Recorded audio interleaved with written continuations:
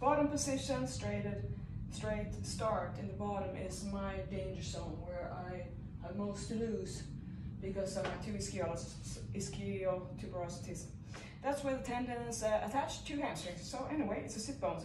So when I go from the bottom, I really make sure that I'm slow, and I can't have the back the way I want, which would be straight.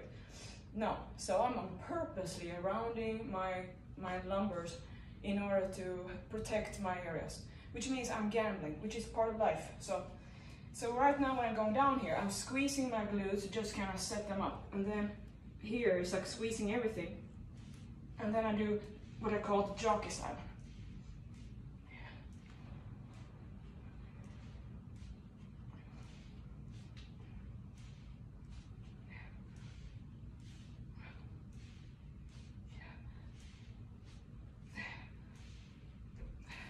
So I'm guarding myself by holding it in place, and I squeeze everything what I got.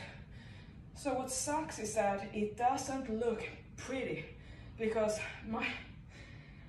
I cannot have the way I would love my whole body aligned to do range of motion. So gotta work it and just make sure I don't mess up and lose more abilities to train.